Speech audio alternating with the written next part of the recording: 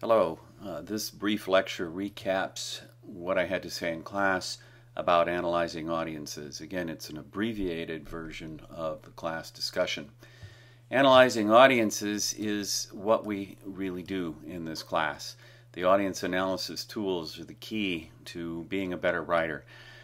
If we use these tools, we can make explicit assumptions about what will work or not work, and more importantly, why in our documents. And by document, I should say in our communications, whether we're talking about an oral report, a web page, or a written report.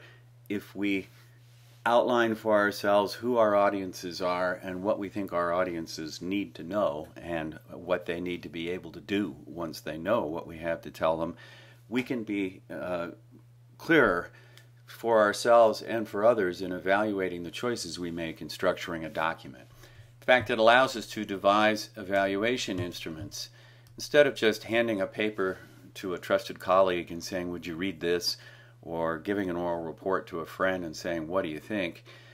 If you know what the audience is supposed to take away from your communication, you can devise evaluation instruments that test for that knowledge, test for that information. So you'll get much better feedback when you're working with a draft. That way we can evaluate our successes or our failures with much more precision. In fact, we can really take credit for it. In an earlier, take credit for it with good reason, because we know that we've done specific things that we can demonstrate to others that substantiate the credit we take for the success of our communications. In a prior EMBA class some years ago, after this lecture, a student said, "Well, it's just like marketing. I mean, we wouldn't take a product and just put it out on the sidewalk and expect people to come by and say, 'Oh, that's great. I think I'll buy that.' We'd study the market. We'd find out who might buy it and why, and what need our product addressed." And what I'm asking you to do is to think about your important communications, obviously not just a memo you might write any day, but important communications as being worth the analysis that you might put into marketing a product. Who's going to read it? Why are they going to read it? What do they come to that document seeking? And how can you meet their expectations that the document will be of value to them? That's why we analyze our audiences. We're going to work first with the egocentric organization chart, and I'm going to skip down pretty quickly here to show you an example. These tell you who your audiences are and where they are in relation to you, and that allows you to project the context needs of your audience. Recall we use that three-part saying to understand what we should do when we write. Audiences need context before we can give them content, and then we have to conclude and tell them what the significance of the content is. But context is most important. That is the word that goes with context of use. If we analyze and understand the context of use, we can meet our audience's needs. The egocentric organization chart comes from the work of Mathes and Stevenson, who were professors at the University of Michigan in their technical writing program. And it's called egocentric because here you are right at the center of it. And each of these circles, let's say that's John, and this one is Bill, and this one is Mary. I mean, you'd like to be able to put actual names in each of these. This one is Annie, let's say. Whatever, you'd spell out the names. And in fact, you have this file as a Word file. It's a simple graphical Word file so that you can adapt it, type in names, add or subtract these bubbles as you wish. Students usually call this the bubble chart because it's a bunch of bubbles. The idea is that there are groups in any large organization, and you probably work in a group that's fairly close to you, your own group. People in here are probably pretty familiar with your work because your work is in many ways their work. So they don't need a lot of context to understand what you write or to get the need to know out of things that you write, out of communications that you produce. And unfortunately, most often when we get editing advice, we get it from people in our own group. So these people who are low context, meaning they don't need any extra context because they've already got lots of it, these folks tend to read it and say, yeah, it looks good to me, because they already know quite a bit about it.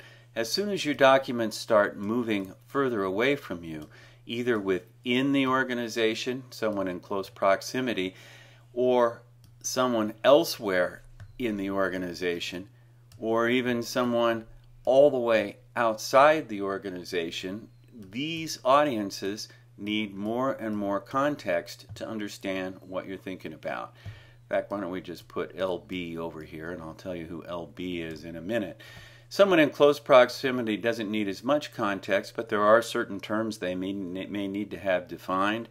If you show them a chart of some kind that shows trends in your project, at that level of detail, they're probably going to need more information than someone in your own group would. Similarly, by the time it gets outside of your group entirely to another part of the organization, still more context is needed. And when we're outside the organization entirely, we get people who are completely unfamiliar. These are often audiences that may read the document with purposes in mind quite apart from your intended audience, the people who were originally going to use it. These could be lawyers, judges, or even LB over here, Larry Barker, that media presence that's out there and wonders what's going on with the document. Indeed, you need to think about all of these audiences when you put together a communication. So the idea is just to fill this out, put in actual names or org numbers if you don't have a name, or corporate entities if there isn't a particular name. But you should strive to personalize this as much as possible and use real names wherever possible. This example is from a class, an EMBA class in 1998, as I recall. And the student was the consumer marketing director for Outside Magazine. Outside Magazine is published in Santa Fe.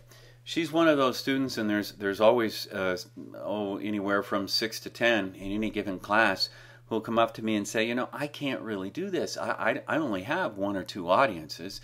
She thought she had only one audience, and that audience was the VP for Finance and Administration. On a Wednesday, she'd send this fellow an email, and in her communication, she would outline sales for the week and would put it entirely in text and just say, here's the sales. These sales are tied to these particular advertisements we ran.